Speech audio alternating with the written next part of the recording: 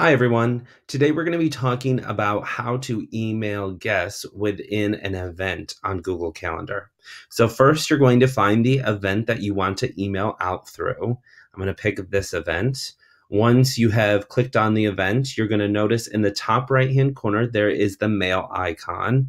And if you click on that, a new screen should appear. Now, you have a couple options. The first is if you want to email out based on who has responded to your event.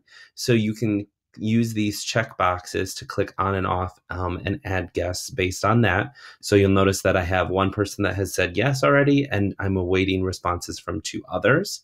You can also decide if you want to have a copy of the email sent to you.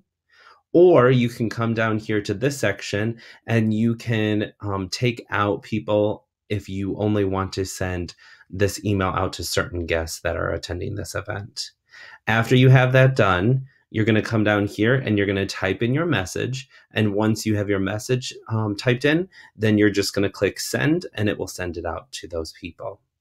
I hope you enjoyed this short tutorial on how to email guests within a Google Calendar event.